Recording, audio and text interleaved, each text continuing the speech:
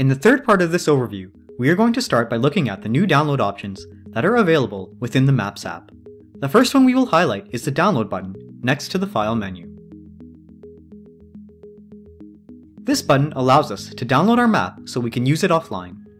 It downloads exactly what is seen on screen within the Maps display. So if you are zoomed in, it will download a zoomed in image of the map. With that in mind, make sure to frame your map correctly before you download the map to your computer. When I select the download button, I have a couple options I can change. The first is whether or not I want to show the name of the map on the image that I download. This name is based on the favorite name that is assigned to the map you are working with. If the map you are working with is not saved as a favorite, this option does not apply. Secondly, I can decide where I want the legend to be positioned in my download. You will see a preview of the legend before you download it. If I select a different legend position, you will see that a preview of the legend is reflected on the map that I'm looking at.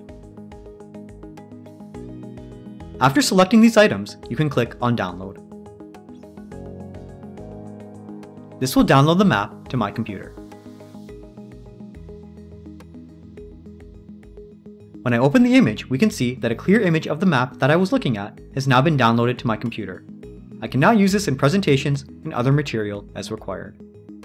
Going back to the Maps app, let us discuss another feature related to downloading data to our computer.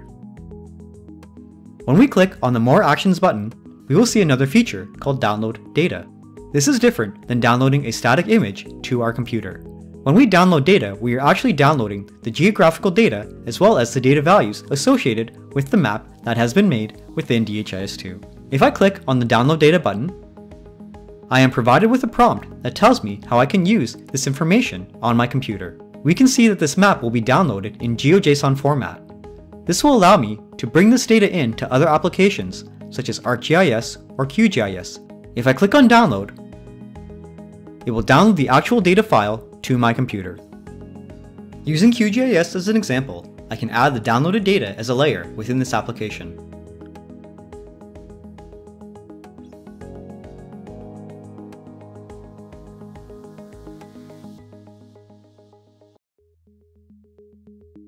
Note that it doesn't download the style or legends that have been applied to the map within DHIS2. However, if I click on one of the chiefdoms,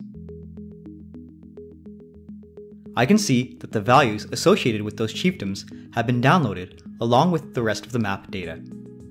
Since we do have all of our geographic data as well as all of our data values associated with this map, we can of course use the application of our choice to apply the correct symbology to the map if required.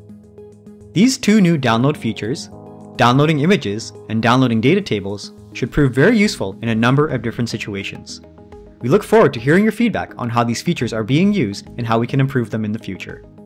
If you have any questions about these two download features, please don't hesitate to let us know. In the final overview associated with the Maps app, we are going to talk about an improvement that is associated with event level data.